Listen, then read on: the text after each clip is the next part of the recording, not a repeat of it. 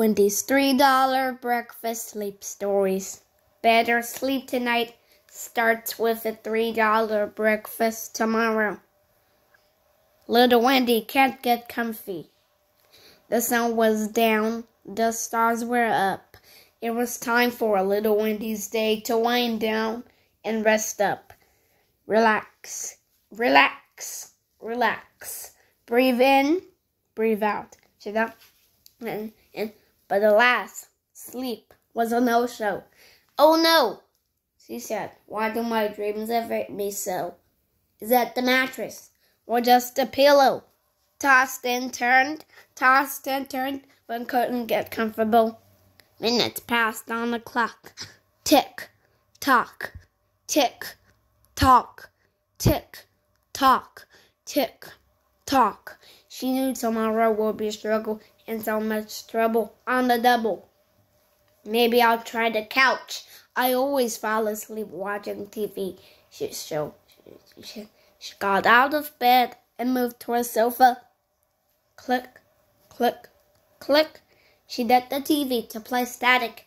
Now it was time to get comfy. But her TV clicked away in ceiling. The little Wendy remembered. She just bought a hammock. And better luck. And we're up. And better luck. The cicadas were buzzing. The air was humming. It was the perfect night sky. Twinkle, twinkle with the stars above. And twinkle, twinkle.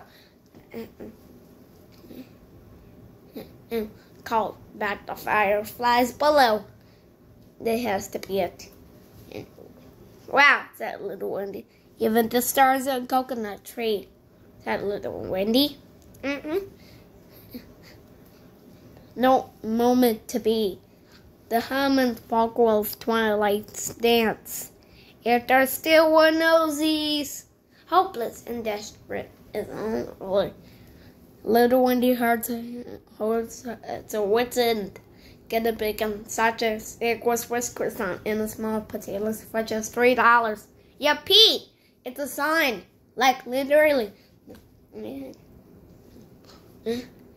Said little Wendy. The hot and fresh air with steamy potatoes with fresh care. And one made with a pillowy croissant. Little Wendy, the eyes was ready. Little Wendy was ready to close her eyes and closer to her breakfast, giving warm hug. Shh. Go to bed. Good night, little Wendy. And before you know it, morning will come.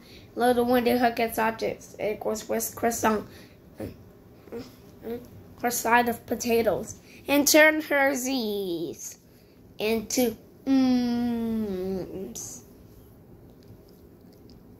Wendy's $3 breakfast. Better sleep tonight starts with a $3 breakfast tomorrow.